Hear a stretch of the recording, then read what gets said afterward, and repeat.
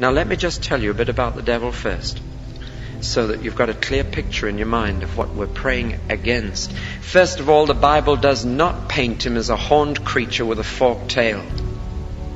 That's the sort of thing that makes us laugh at him, take him less than seriously. See, the Bible says he's a real person. The Bible never calls the devil it, always he. Next, the Bible says that he has a heart and a mind and a will. And if a heart and a mind and a will don't make a personality, I don't know what does. It talks about the devil's feelings, talks about his thoughts, and it talks about his motives. And that means to me a person. So the devil is not just a kind of vague word to sum up all the forces of evil in the world. No, he is a person in his own right. And if there were no human beings at all, Satan would still exist. Now, Jesus himself took Satan desperately seriously. He never made a joke about him. He never laughed at him. He never caricatured him. Here are some of the titles that Jesus gave Satan. He said he is the prince of this world.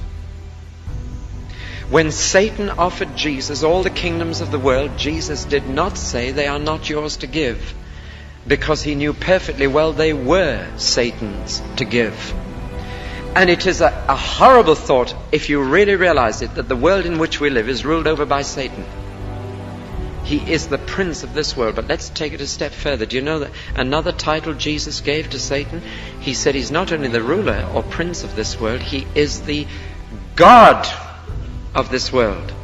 The only other person beside his heavenly Father to whom Jesus ever applied the word God was Satan.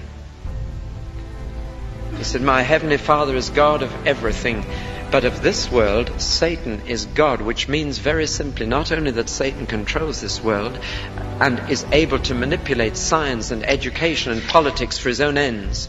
More than that, Satan is actually the real God whom most people on earth worship, whether they know it or not. That behind so much religion, behind so much activity, Satan is the one who's being worshipped. He's the person. And even by some who go to church and chapel on Sunday, in reality, he's their God. For they worship the things that he offers them. They want the things of the world that he belongs to and rules over, rather than setting their mind on the things that are above, where Jesus is. And if you want this world, and if you want the things of this world, then I give you a piece of advice. Make Satan your God. If you want this world, he's a wonderful God to have, because he'll give it to you. There's always a price to pay. When the bill comes in, you may not be quite so happy, but he'll give it to you.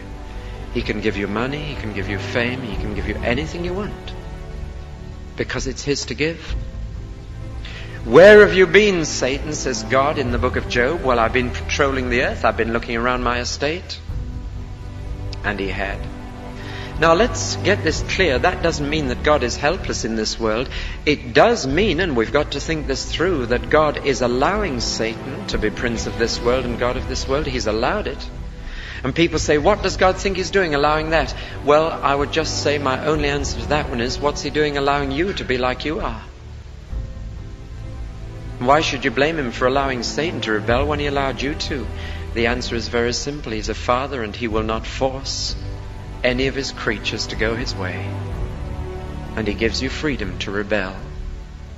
And we can't grumble about him giving the angels freedom, though they have superior intelligence and strength, because he gave us the same freedom, and we've used it in the wrong way. Do you know there are 2 books in the Bible that the devil hates more than any other 2 books in the Bible? Out of all 66, there are 2 that say more about him than any others, and it's these that he has attacked more than any others. They are the one at the beginning and the one at the end, Genesis and Revelation. And you know why he hates them? Because Genesis describes his devices and Revelation describes his doom. And he hates those 2 books. And there has been more scholarly attack on the book of Genesis than any other book, and more attempt to turn it into myth and legend and away from fact than any other book in the Bible. Why? Because Satan doesn't want you to believe that Genesis 3 ever happened. He doesn't want you to know how he got hold of Eve. He doesn't want you to believe that he said what he did to that first married couple. And he attacks the book of Genesis But the other book which he hates more than any other is the book of Revelation. Because as you read through that book, you come to a point where it says that the devil himself will be cast into the lake of fire. Do you know that Jesus told us to pray every day about the devil? Do you know that? The original prayer that he taught his disciples when they said, Lord, teach us to pray. He said, pray like this. Say, Dad in heaven. Then pray for the things he wants. His name, his will, his kingdom. Then he said, pray for the things you need. You need food. You need forgiveness. Then he said, finish by praying this. Deliver us from the evil one. We've turned evil into a thing in our thinking. It's not a thing, it's a person. There's no evil anywhere in the universe apart from persons. Evil is an intensely personal thing. There's no love in the universe apart from persons who love. And so evil is personal. And Jesus said, pray daily, deliver us from the evil one. Start your prayer by thinking of your dad in heaven, but end your prayer by thinking of the devil on earth and go out to face him.